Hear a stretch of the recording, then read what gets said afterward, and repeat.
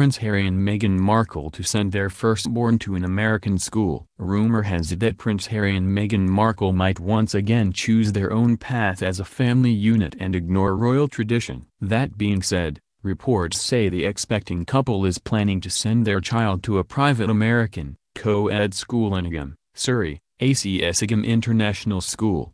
The said school offers all students between the ages of 4 and 18, an American curriculum as opposed to a British one, and it used to be known as the American Community School. Conveniently enough, it is also just across Windsor Great Park, which is close to the royal pair's future place of residence, Frogmore Cottage.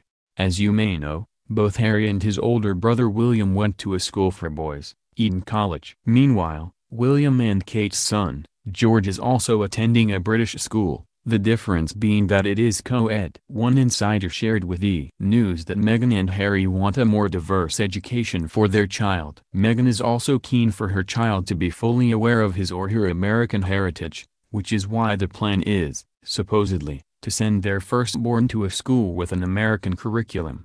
The first insider report of this comes from the Sunday Times, that claimed Meghan and Harry mentioned it in some royal circles. Furthermore, the same outlet also noted that the fashion designer who introduced Meghan and Harry, Mishiananu, attended ACS Egham's sister school in Cobham, Surrey, so maybe she recommended it to them. What do you think about their alleged plan to send their child to an American school?